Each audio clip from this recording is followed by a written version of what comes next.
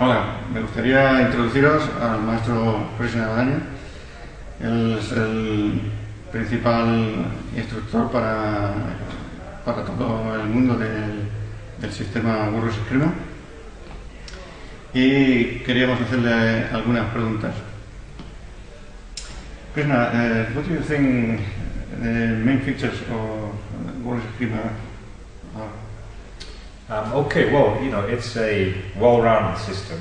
So we cover, as you can see on the logo, different things like projectiles, flexible weapons, double-handed weapons like a staff, or double stick, spada dagger, knife, single stick, and empty hands. And we have a lot of principles that we use, such as the characteristics of the weapon principle. So when we teach, we always look at what is the characteristic of the weapon. Is it an edge weapon, a non-edge weapon? And based on that, that's how we teach the techniques suitable for that weapon. Mm-hmm. Also, we look at the nature of the environment principle. So how will your style or movement patterns work the best based on the environment? You know, you have to adapt it depending on if you're in a slippery terrain, if you're in close confined environment, or if you have an open space.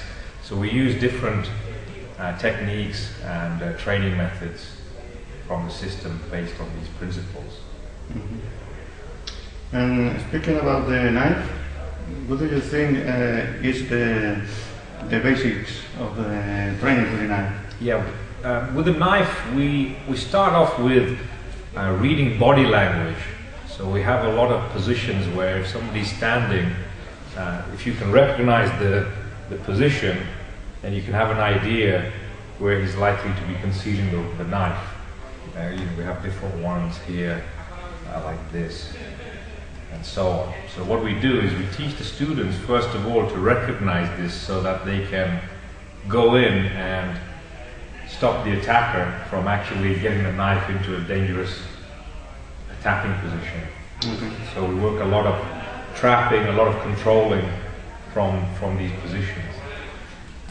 If we are unable to do that, then you know, we look at other strategies, different ways of blocking and parrying the knife. We put a big emphasis on balance, you know, making sure that when you apply your movements that you are manipulating the opponent's balance so that it's not easy for him to counter. You know, we teach obviously striking, but against the knife, you know, it's very important that when you strike, you are maintaining positive control of the weapon. It's very easy, you know, to start striking and then the guy starts to cut your limbs as you're striking. So we have specific tactics to teach you how to control the knife, then strike. And then obviously we teach disarming tactics, how to use the knife against the opponent while he's holding the knife. Different kind of gripping techniques so that it's difficult for the opponent to change hands, and so on. And then of course, you know, we do a lot of self-defense scenarios of hold-ups. If for some reason, you know, the opponent gets very close and puts a knife in your back, in the side, in the front, how you can deal with that. But we try to teach the students a lot of awareness training so that, you know, ideally they don't leave themselves open to this kind of situation. But it's more of a plan B type of idea. You know, we also advocate that if possible, try not to tackle the guy with a knife with empty hands. If you can use projectiles, so, you know, most of the students training with us, they will carry some kind of pens, pencils, something they can use as a projectile to make it easier to go and close the range. Okay. To start training with a knife, what do you think is the best way?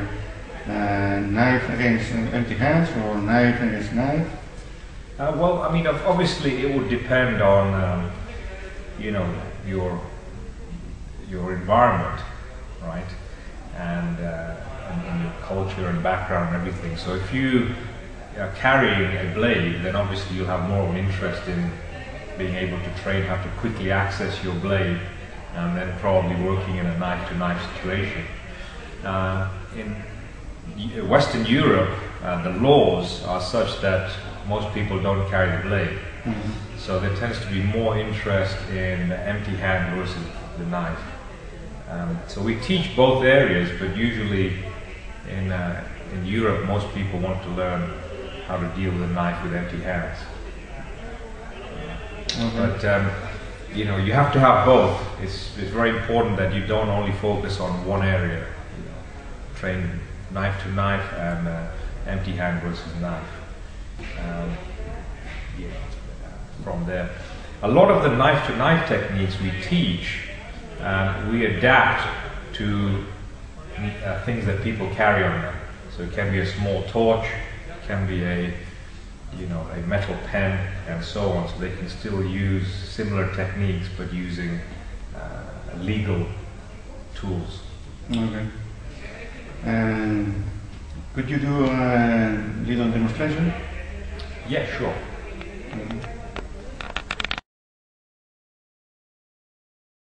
It's holstered underneath the clothing, or it hooks the knife, is this. Pin this to here.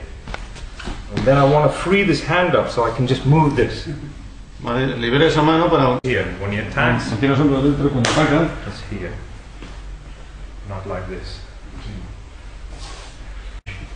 Here. You can bend this elbow in order to 6, come back. If I can't, and he comes here, if he doesn't counter here, I can saluting motion to defend this attack here. Pull in, hit with this part of the hand, edge of the hammer fist. Here.